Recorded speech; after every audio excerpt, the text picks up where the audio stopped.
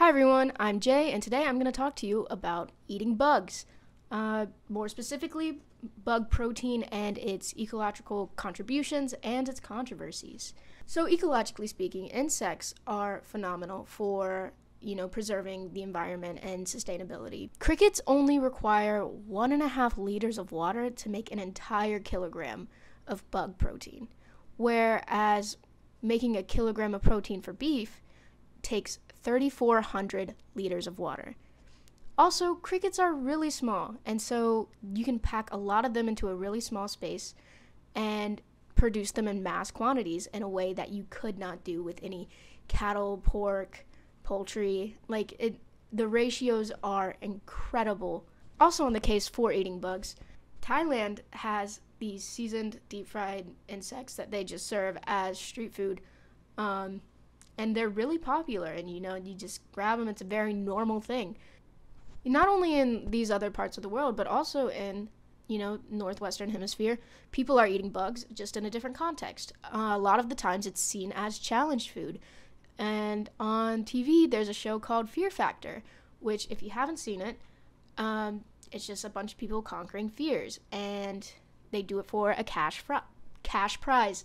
So I'm going to show a clip.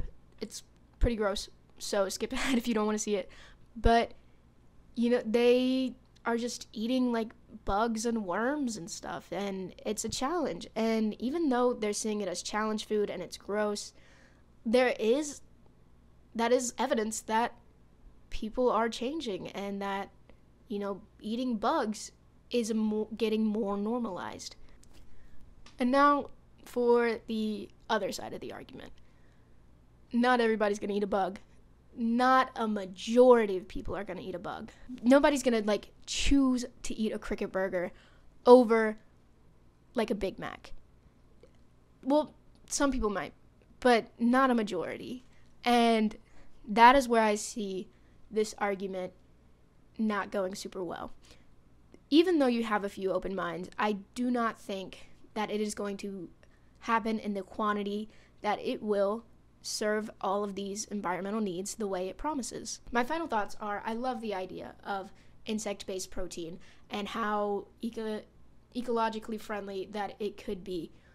I just don't see it happening, especially with the Western culture that we live in, that it's going to happen in enough of a quantity for it to be sustainable. I think there are better alternatives to saving the environment than having a majority of people switch over their already comfortable diets. And those are my final thoughts.